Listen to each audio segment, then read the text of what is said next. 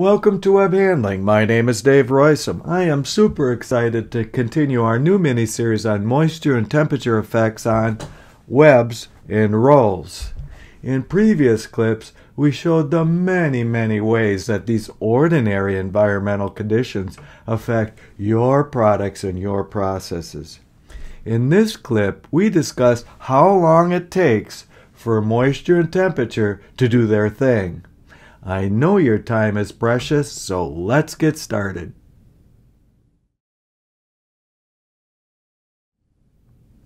Scientists use the time constant of a system as a great way to describe how long it takes to get most of the way to where it is going, given sufficient time.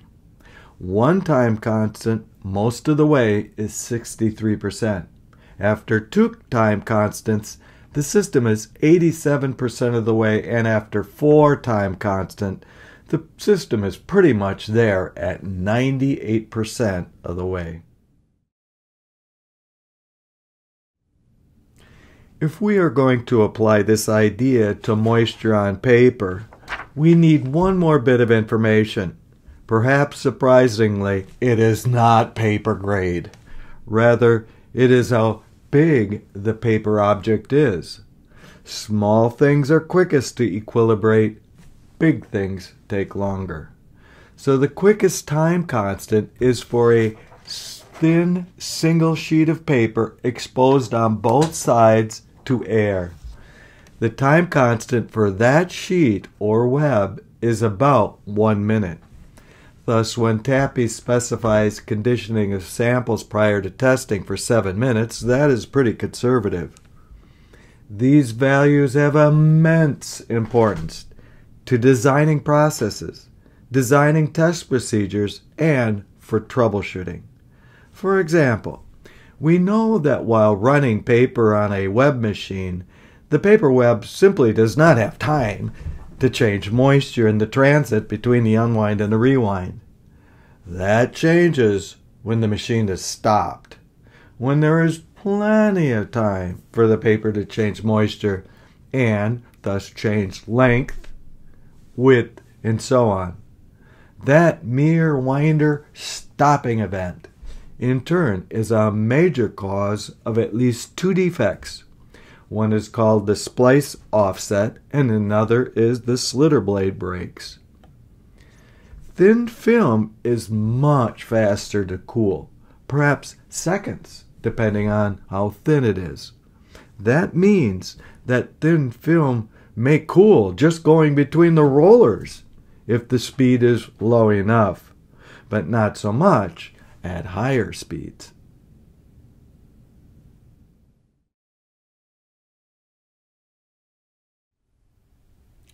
If the object is bigger than a sheet of paper, say a fiber core, or a paper towel roll, or a bathroom tissue roll, all have similar area to weight ratios.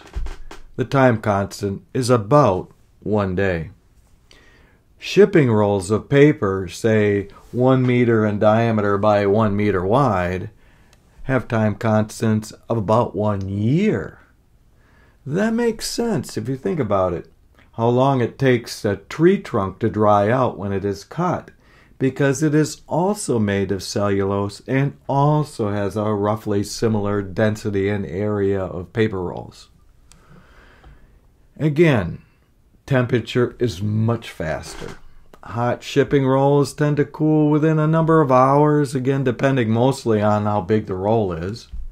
At the far extreme, a master roll of metal foil, say 2 meters in diameter by 2 meters wide, may take days or even a couple of weeks to cool, one time constant.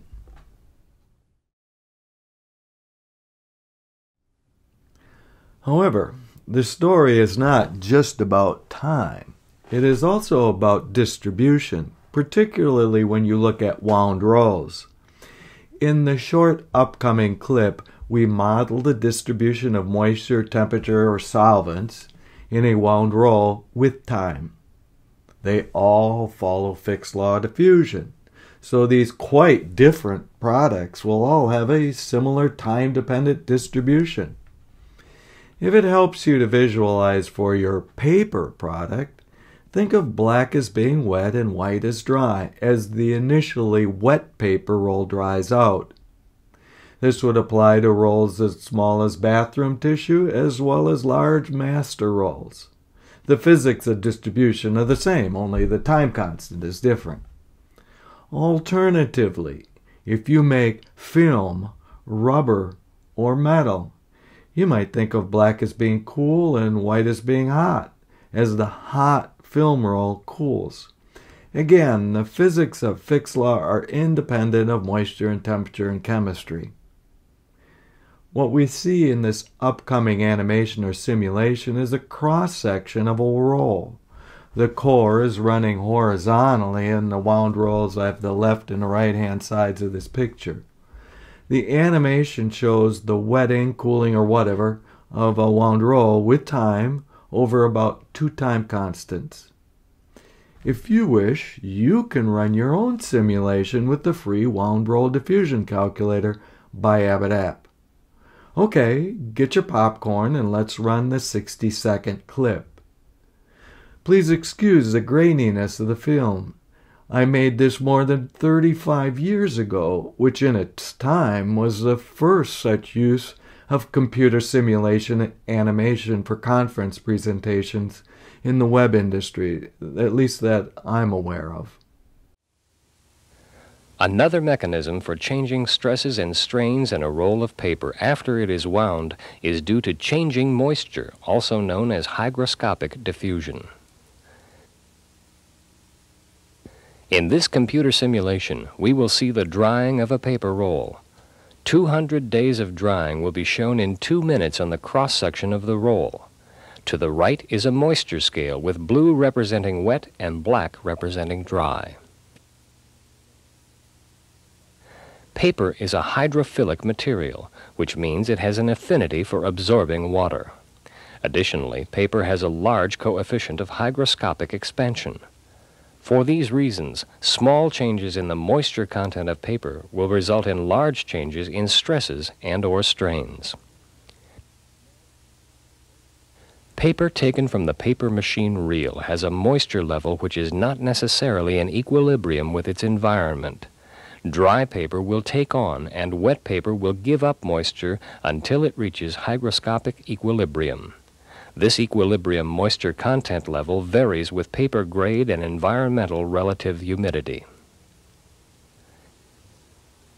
As can be seen from this simulation, the roll dries inward from its exposed surfaces, which include the face, the outer surface, and the core. This rate of drying slows with time as the driving force, which is the moisture difference between the surface and the interior points, is decreased. The details of paper roll drying are affected by the type of wrapping, whether it be plastic film or craft paper, the header, the core, whether it be fiber or steel, and the way it is stacked in the warehouse.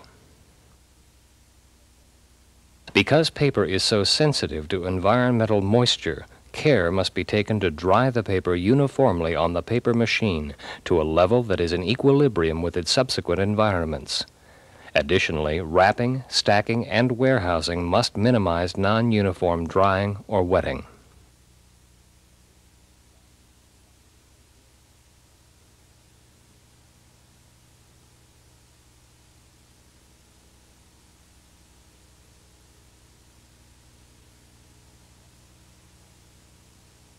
Both wetting and drying cause considerable disruption in the paper roll structure. In the next simulation, we will see how the drying of a roll of paper affects its shape and its stresses. Looking at the same roll cross-section, we see it change shape as it contracts non-uniformly during drying. The intermediate shape for a drying roll is barrel-shaped, which will cause the roll to have a baggy center when unwound. The intermediate shape for a wetting roll is hourglass-shaped, which will cause the roll to have baggy edges when unwound. The effect of non-uniform moisture is equally profound on roll stresses. Drying the outer layers of a roll by 1% moisture will increase the tangential stresses by 225 pounds per square inch and add 14 tons of radial squeeze over the surface of a typical roll. Though we have covered a lot of material in the last 15 minutes, the concept I would like you to go home with is this. Paper stress, as opposed to hardness or tension, is a fundamental roll structuring parameter that gives us a unified, consistent, and quantitative description of winding. We can improve the winder process by reducing roll defects resulting from poor paper stress profiles. Conversely, we can determine the limitations of winding that result from the inviolate laws of physics of the process. Paper stress can give us a new insight into winding.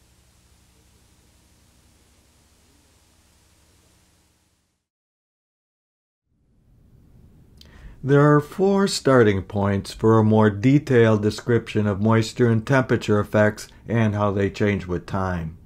The first is the 30-year-old article that I wrote while employed in paper research that still resonates today. The laws of physics have not changed much since then, and the extensive bibliography is a great starting point for scholars of the subject. David McDonald of Paprcan, now FP Innovations, verified and added to this model by incorporating outer packaging as an insulator for moisture migration. The second resource is the Wound Roll Diffusion Calculator by Abbott App, which is based on my above paper. Here you can quite easily run your own models for moisture or temperature for your own wound rolls. The third is the must-have 750-page Web Handling Handbook, written by myself, Tim Walker, and Dylan Jones.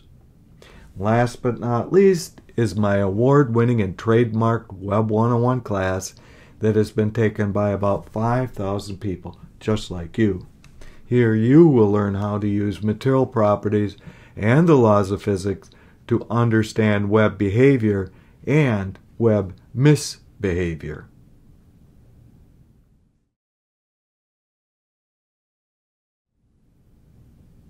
Thank you so very much for joining me in this Moisture Matters mini-series. Stay tuned for the next clip where we will begin a new mini-series titled Data Disasters, or Measurement Miasma. The first in this series will be on moisture and temperature measurements. We'll have a lot of fun with this new series, so subscribe to this channel so you don't miss a thing. If you have a topic you would like to hear about, let me know in the comments section below. If you found anything interesting or useful here, please like and share and subscribe. Also, please consider supporting the work of this channel using the Patreon link below. See you next time.